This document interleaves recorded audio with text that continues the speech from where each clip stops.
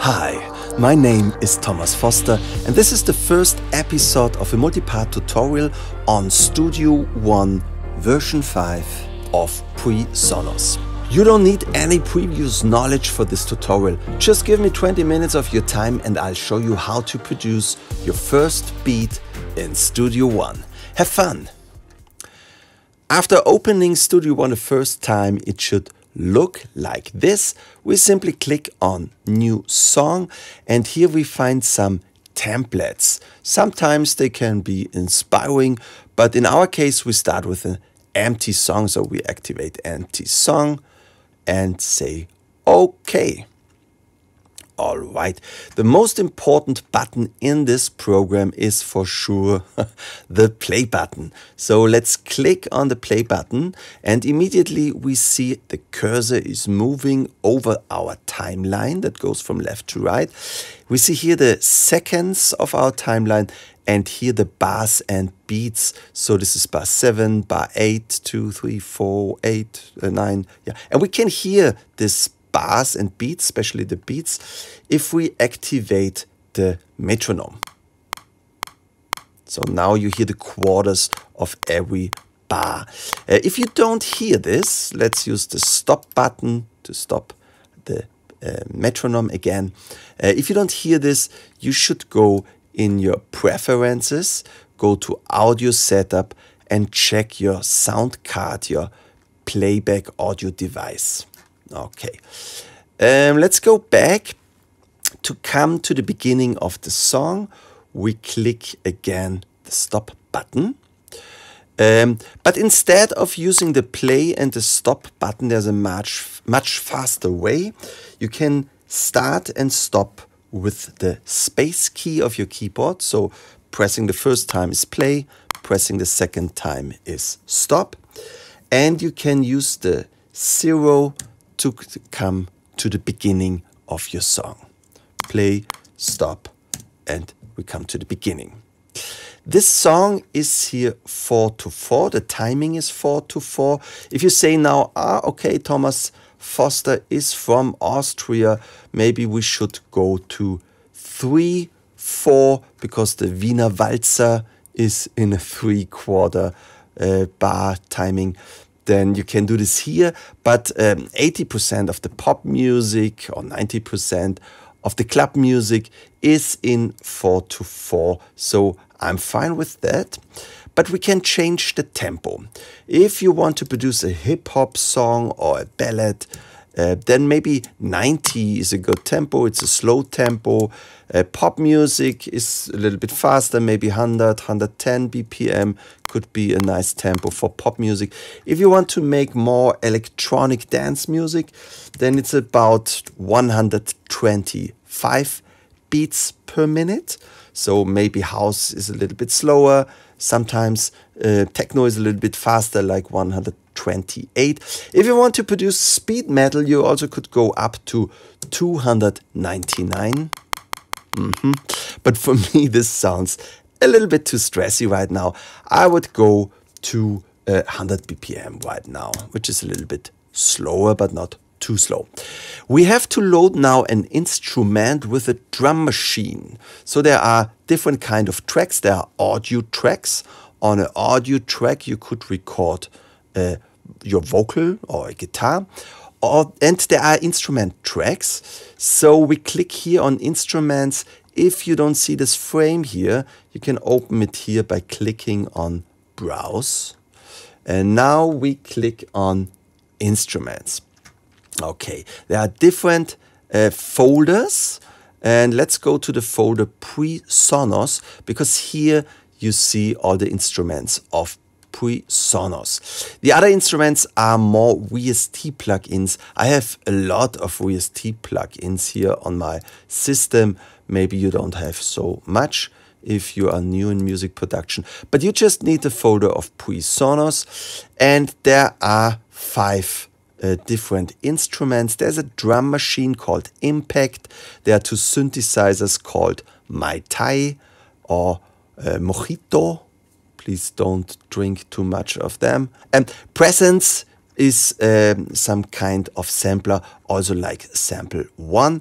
So let's start with the drum machine impact. Let's drop it into our arrangement. So we click on this drum machine, the impact, and move it somewhere here in our timeline. Immediately, Studio One creates a new track for us and loaded the impact. At the moment, no sounds, no drum sounds are loaded. Everything is empty, but we can change this really easy. We click here where it says default, and we scroll down. You see here different sound combination. This is always a collection of drum sounds. The most of them are called like the music genre that you could make with them. Let's go to future pop. I think that's nice. If you have a keyboard connected to your system, you also should be able to hear this when you click on them. If not, don't worry. We create our sounds with the mouse, so you don't need a keyboard to follow this tutorial.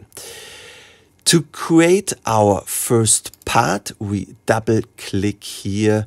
Let's do this again. I go on delete and I double click here in the beginning of my first track, and immediately I have a part over exactly 1 bar from 1 to 2. To zoom in, we click in this area here. We hold down the mouse while we move down to zoom in or up to zoom out. And you also can move the mouse to left and right to move to left or right. Okay, let's zoom in that we see this bar as good as possible. But as we don't want to work in the timeline, we want to work in an editor, we double click this part, this clip here, and be careful that you make this not on the top, because in the top you have this cross here, which is a different function. You can select things with this cross here. Let's go down a little bit more where you have this normal arrow, and then with a double click you open the editor. You also could just select it by clicking one time on it and open the editor here where you also opened the browser. By the way, we can close the browser again. Let's open the editor, and we see here immediately our drum editor.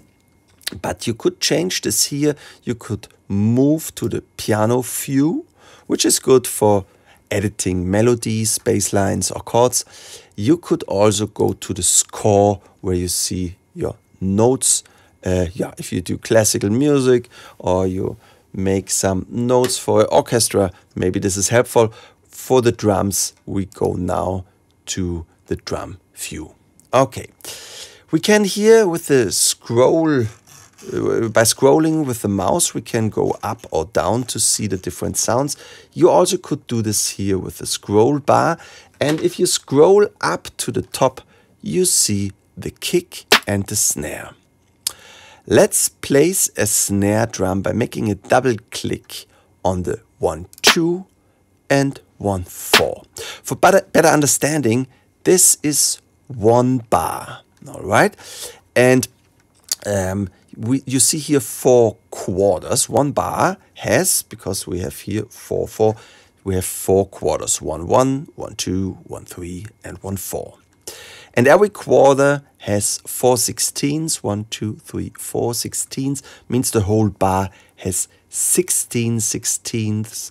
And very often, if you make a beat, the 16ths is the most important.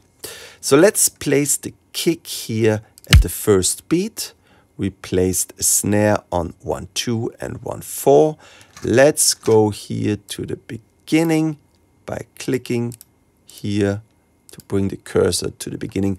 And now with the space bar or with the play button, we listen to what we've done. Okay, stop. We don't need the metronome again, so you can use the letter C to turn it off, or you can do it by clicking here with the mouse. While we are working on the first bar, we just want to listen to the first bar. And I don't want always to say stop and play again. So what we want to do is to create a loop.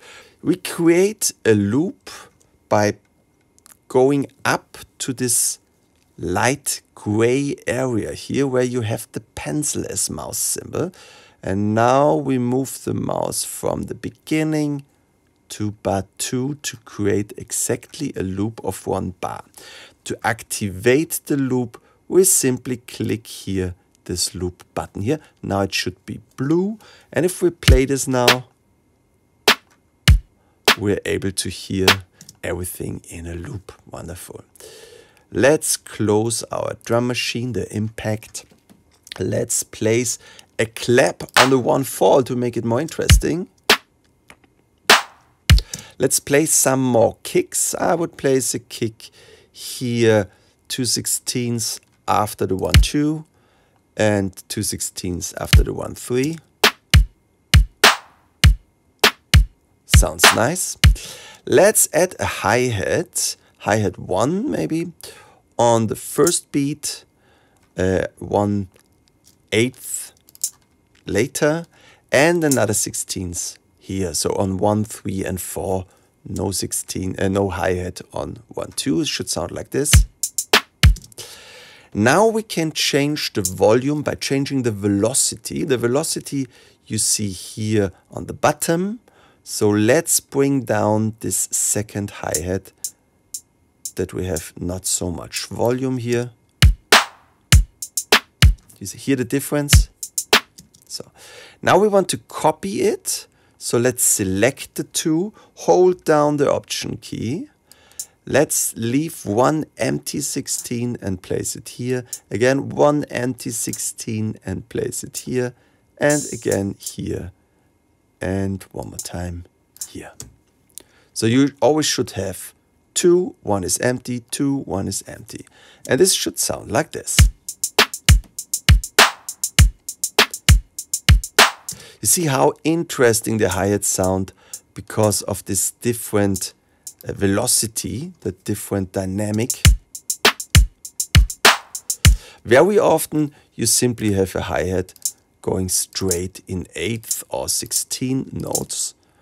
I think the one we did sounds more interesting. To come back, I use the undo feature that you find here on the edit menu, undo. You also can do it with Command or String or Control Z. We go back and bring back our more interesting hi-hat. I like the drums. So the good thing is in this drum set we also have some instruments, some sounds, tonality sounds. You find them on the bottom, so let's scroll down. You can do this also here with this slider here. And now let's listen to them. Simply click on it.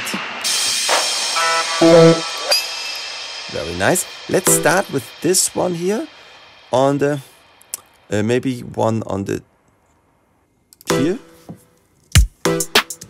Or we start on the 2. Let's leave 2/16 empty, make another one, leave 2/16 empty and make another one. Nice beat, I like it. So we want to make some changes after 2 bars, 4 bars. So we need more than 1 bar. The first thing I will do is to zoom out a little bit here. Now we want to make a copy of this clip here. You can do this with holding down the Alt or Option key and placing a copy here.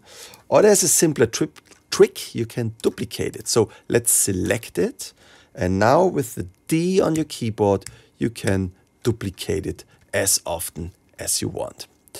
I just go with 1 duplication, so 2 bars. So I make my loop a little longer. And now I want to make them to 1 part. So we select both. I select the first, I hold down the Shift key and select the second one. I click on the right key with my mouse, or you hold down the control key. And now we say merge events. You also could do this with the letter G. And now we have one clip over 2 bars.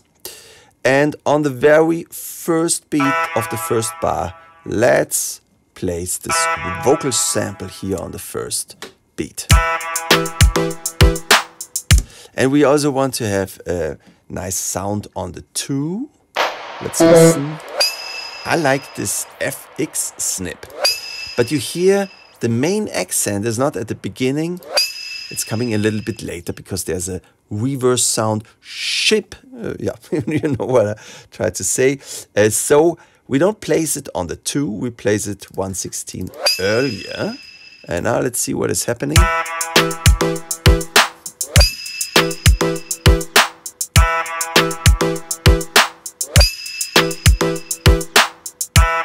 What if finding the perfect sound, loops and samples for your latest production is as easy as finding the perfect hotel for a weekend trip to Berlin, Ibiza or Miami? Now you can. With Muchent, the new online search engine for high-quality sounds, which despite of your favorite hotel are free, as we don't have to make the beds after you left. You can find everything from modern drum beats to crystal clear percussion, from deep basses, cool vintage keys and funky brass. Just go to muchent.com, search for the sound you're looking for, listen to your search result, and then immediately download the sound files without login and without credit card.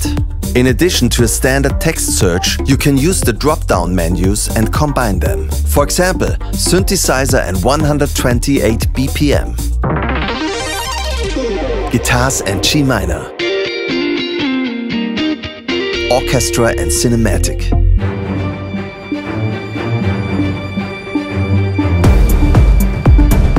So what are you waiting for?